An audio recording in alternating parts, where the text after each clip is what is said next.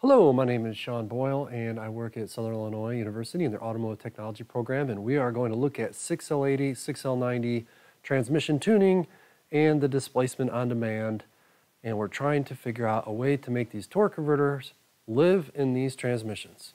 So this video is going to be broken up into 3 sections. This first section, we're going to talk about displacement on demand, and we're going to cover how it affects transmission operation and also what happens when it fails. In the second part, I'm going to look at torque converter clutch, and we're going to take a torque converter clutch apart, and we're going to talk about some of the failures that could occur inside a torque converter and also some of the solutions that are out there. And in the third part, we're going to look at the HP Tuner software, and we're going to see what technicians commonly do to modify these transmission control modules so that these transmissions can live. So before we get too deep into this topic, let's discuss the elephant in the room, tuning. And a lot of people are skittish about tuning. They read things like this little document here that was produced by the EPA, pointing out that you don't want to mess with emission devices, especially as a shop. If you get caught, you get a huge fine, and that would be bad. But the thing is, if you read through this, they're really pointing out things, especially diesel, the diesel side of things. You guys have got to be careful if you're modifying diesel stuff. They're actually pointing out diesel oxidation catalyst, EGRs, selective catalyst reduction. These are physical parts. Or when they identify things like diagnostic trouble codes or the onboard diagnostic system, if you're going in there and telling it to ignore emission-related stuff, that's a big issue. But as far as the stuff that we do in the transmission world is altering torque converter clutch application and maybe even disabling on the engine side displacement on demand or active fuel management, dynamic fuel management, basically the 4-cylinder mode on an 8-cylinder, is that really modifying emissions? We kind of balance that, like, what's the difference between emissions and what's the difference between fuel consumption? And they are completely different. If they weren't, when they improved the emissions on diesel trucks, the fuel economy would have increased as well. But what happened is that the exact opposite occurred. Even if you're old like me and you remember back in the lean burn carburetors, they got incredible fuel economy, 40 plus miles per gallon, but they weren't good for emissions. So what they do when they came out with fuel injection, your fuel economy actually dropped when you're looking at those vehicles, but the emission levels also dropped. So the economy got worse, but the emissions got better. So to further convince myself that displacement on demand and stuff like that isn't really an emissions-related device, you can see right here, this is a document that Art linked to on his Translogic page on Facebook.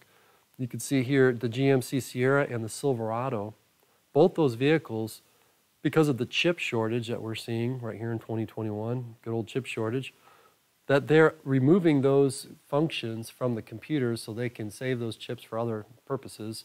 And so a certain number of these vehicles are actually being produced and shipped without active fuel management or displacement on demand. So without having to recertify and all that kind of stuff, this engine, now is it going to affect fuel consumption? Maybe it does, maybe it doesn't. I don't know how they're able to just omit this on a vehicle without having to change the window stickers for fuel consumption, and definitely without it affecting emissions. So it must not affect emissions if they're able to pull this out of production vehicles and consider that, okay, everything else is still there. All of the lifters and the solenoids and all that, it's all still there in those vehicles. Only thing they're doing is modifying the computers so they don't have, and the software, so they don't have the ability of turning on displacement on demand, just because of the chip shortage. So that right there, in my opinion, is a pretty good rationale for why you can, as a technician, with customers' consent, of course, disable displacement on demand. If GM's able to do it before these vehicles actually roll off the assembly line, then I think you should be able to do it as well. I made a little video, a time-lapse video of me taking it apart to get to the DoD devices, and I'll try to narrate this. So you can see I took like the intake manifold that's coming off there. This is a nice clean engine. Everything came apart super easy. Little noise dampener there. Those are the high pressure fuel lines. You're supposed to replace those if you ever change them. And then of course here's our nice little fuel rail. That fuel rail came out super easy. That's not going to be the case when we're working on something with some mileage on it. High pressure fuel pump, camshaft driven. The fuel line attached to it. So there's the fuel control actuator attached to it, and then the high pressure pump. Like I said, you gotta wish that every fuel rail would just pop out like that. You got 4 injectors, you get a little bit of carbon built up on the tip of that. It's not gonna want to come out that easy. They actually make special tools to kind of slide hammer those out, but didn't need that.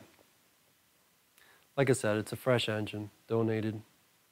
So this is the VLOM, the variable lift oil manifold. And you can see I've got 4 solenoids here.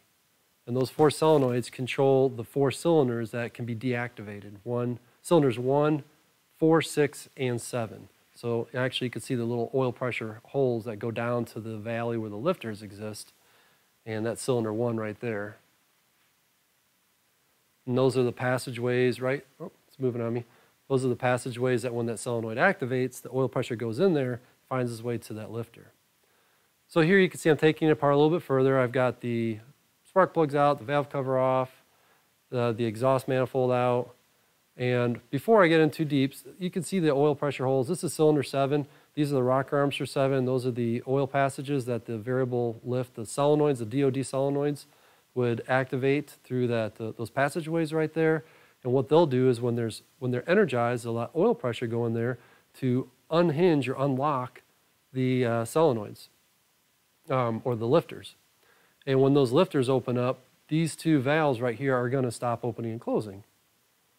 So you'll see that. Now I went ahead and actuated it by air. So you can see right now that's where the air is going in. And those are the 2 valves or the 2 rockers that you're going to see they're stopped moving because the lifters were disabled and then I re-enabled them. You can see right here they're operating, and then with air pressure in it, right now they stop operating. I'm just cranking it over with the starter motor and then take the air off of it and they reactivate. I'm just using an air gun and I'm just kind of pulsing it. Now what pressures do they do that at? If you take a look over here, I got about 2 psi sitting there, and as I'm raising the pressure up, you're going to see when it gets to about 20 psi, right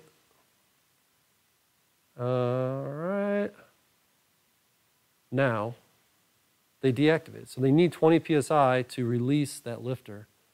And then when I lower it back down, they both start working at about 15 psi or so. So there's a little bit of a hysteresis or whatever you want to say. Now here I've got in blue, I've got the pressure off my handgun, and then this is cylinder pressure. You can see I just blasted it in my, okay, now I took the pressure away so they're operating again. When I apply pressure to it, you can see they stop moving, and we can see how it affects the cylinder pressure. And the timing is important when they activate these solenoids. They need to activate it like when it's on the exhaust stroke, because if they don't, you're actually going to have a buildup of pressure in there, and it's going to work, it's still going to be like an air spring, but you're going to be building compression. If you do it at the right timing, you're going to have very little pressure. So if you see this, like that pressure spike there was in the intake stroke, this one's going to be more towards the exhaust, if I remember, right there. And you can see when that occurred, since the actuator shut the valves on the exhaust stroke, so it never got a chance to take an intake pulse. The valves never opened up on the intake stroke, so when it closed, it didn't have air trapped in there. So the exhaust, the piston moved up on the exhaust stroke, and then both valves closed, and then it just kind of created a vacuum. And now it's working as a little air vacuum pump, if you will. And now it's back to normal. You can see I did it again, activated it during the exhaust stroke, and you can see it maintained a low pressure. So that's kind of a little example of what's going on in there. Here you can see I operated it. It actually was on the intake stroke at that point, so that's why it built up some of that pressure in that cylinder. So timing is important, and it is something that you need to kind of, not like you need to do anything about, but just be aware of during this operation, that these solenoids are being turned on and off at specific sequences. And these newer systems, the dynamic fuel management system, where they've got a DoD lifter for every cylinder, and they've got 17 different modes where they can apply and release these things. So it's more advanced than the DoD that's been around since 2005 on the Trailblazer. They converted this over to the dynamic system, and on the dynamic system, they've got a lifter for every cylinder, and they can operate in a bunch of different modes. That's just showing it when you're doing it during the exhaust stroke that you're going to hold a little bit of pressure in there, and that slide before that was showing it during any other stroke that you'll trap air pressure in there. This is taking it apart a little bit further. I got my rock arms coming off. So this way we can get down and take a look at what's going on in the lifters as far as that's concerned. And pull my push rods out, pull my cylinder head off. And now I'm going to go in there and pull the little cradle or little bucket that holds the lifters. There's a normal lifter that's not DoD, and then this is the DoD lifter right there. They're obviously roller lifters. This right here, this little spring is going to kind of keep pieces in contact when they're in that release mode. That larger oil hole is where the fluid from the solenoids go into the release and apply it. And when you assemble it, that little guide there that I pointed at, that fits into that little slot right there. It kind of allows it to slide back and forth. Pretty cool. And this was just because it was a pretty cool looking engine. You know, when you take this thing apart, the reliefs, this is a direct injection, so they're spraying this fuel in from the side right into the cylinder. And it's a neat design. It's a 6.2 liter Corvette Stingray engine, and we've got the luxury of just basically using it as a training aid here at school. Now don't beat me up too much. I'm not much of an artiste, so this is the best rendition I can do of the way these lifters are designed. This is an actual lifter that we see here. We can see the roller that operates on the camshaft, and I simulated those rollers there, those little needle bearings and so forth. This is the lifter body, everything that we see. See that big hole right there? That's going to line up with these big holes right there. And the small hole right here is going to feed what would normally be a hydraulic lifter, and we would see that coming through this little hole right there. So this part from here on up is basically just a normal lifter, where we've got oil fed into it. It kind of maintains a volume of oil inside here to remove the lash or the clearance that we've got between the rocker arm and the valve. And oil will pump up through the push rod to lubricate the upper valve train. But all this stuff down here, this kind of everything we see in red, that's going to be a little different. That's what's going to make the active lifter or the DoD lifter unique. So the way it operates is we're going to have this spring right here pushing these plungers outward, and they're going to latch into these little slots that are built into this lifter body. And then when we want this to release, basically we want the lifter body to be able to go up and down without transferring that actuation to the inner lifter, the actual hydraulic lifter that we're familiar with. They'll put oil pressure through this passageway there, and that oil will find its way around and push those plungers in up against that spring force right there. So when those plungers get pushed in, now they're not latched into the outer body anymore like they are shown latched here, but they're unlatched there. So the outer body can then sit there and move up and down around this stationary inner lifter, if you'll call it that, and the valves will remain closed. And then when they want this to engage again, they'll release the oil pressure, and the spring that exists between those two plungers will push the plungers out, and it'll grab into the outer body. And then now the body will push that inner lifter, and it'll travel and operate just like a normal lifter would. So that's the way that they're designed. They do run into issues. You know, sometimes this little latching mechanism gets burred up and it doesn't grab. Oil pressure is a really big thing. You need, as you saw with the examples, you need a 20 psi to push that in, and it doesn't, the spring doesn't push it out until about 15 psi. So if you're low on oil pressure, these things aren't going to engage properly, and that is something that actually set a DTC and so forth. But not all these valves have these DoD lifters, unless you've got a late model vehicle that's got the dynamic fuel management that's going to operate potentially on all cylinders, so they can sit there and mix it around. But most the earlier units that have active fuel management, or what we commonly think of as displacement on demand, that's going to be cylinders 1, 4, 6, and 7, so 4 cylinders. Problems that exist with displacement on demand as far as our transmission operation is concerned.